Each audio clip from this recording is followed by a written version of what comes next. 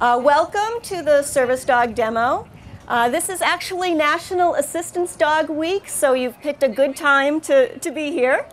And National Assistance Dog Week honors the dogs and also the puppies and the puppy raisers in organizations that get these dogs to where they are today to help us. And this is Logan, and my name is Susan. She's an assistance dog to help me with multiple sclerosis. And she does a lot of retrieving for me, which is good since she's a golden retriever. And that's the bulk of her tasks that she does, but she can also open doors and close them in drawers, open the refrigerator, get the light switches, get my husband at home if I need him, and get the phone. So we'll demonstrate a few of the things that she does for me. Oh, and before I get into specifically her, a little bit more about assistance dogs.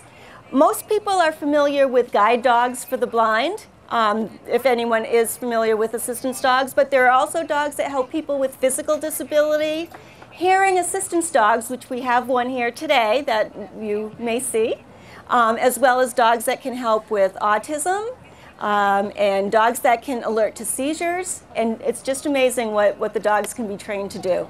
So with that being said, we'll see if Logan feels like getting up and demonstrating what she does. Logan, stand. Good girl. So I do use a cane for short distances, so if I dropped it, she can pick that up. Okay, Logan, take it.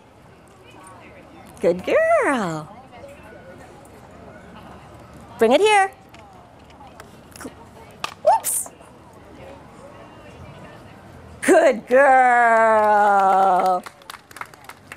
And she does get paid occasionally because none of us work for free.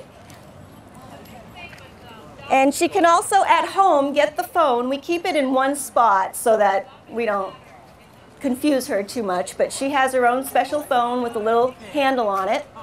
And typically I don't have her answer the phone, but I have her get it if I haven't taken it next to me when I'm resting. Logan, find the phone.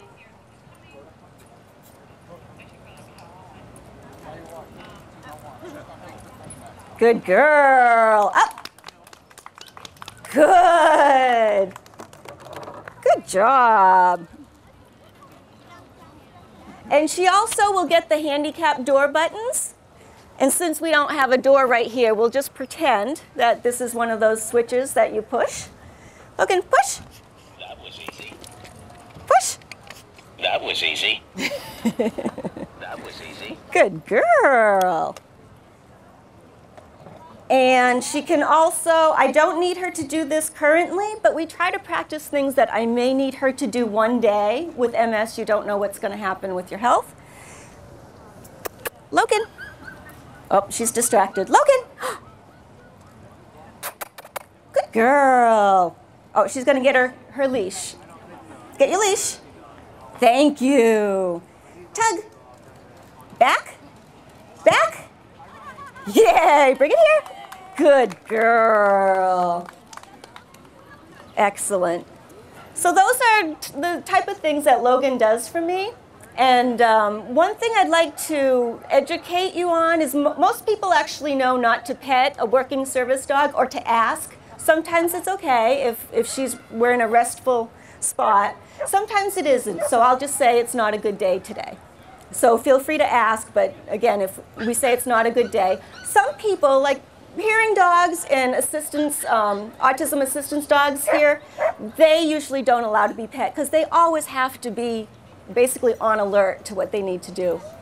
And the other thing is your dogs can't read, so the do not distract patches also applies to them. So you need to let them know that they can't socialize with working dogs when they are working.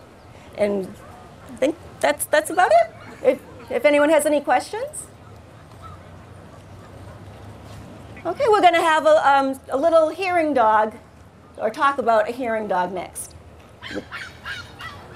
Oh, can I say one more thing? If anyone wants to be a puppy raiser, there are at least 2 organizations here in Maine, NEEDS, which is based in Massachusetts, and Guiding Eyes for the Blind.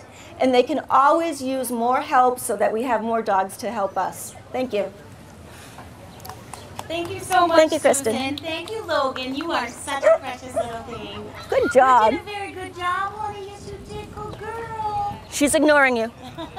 Doing a very good job.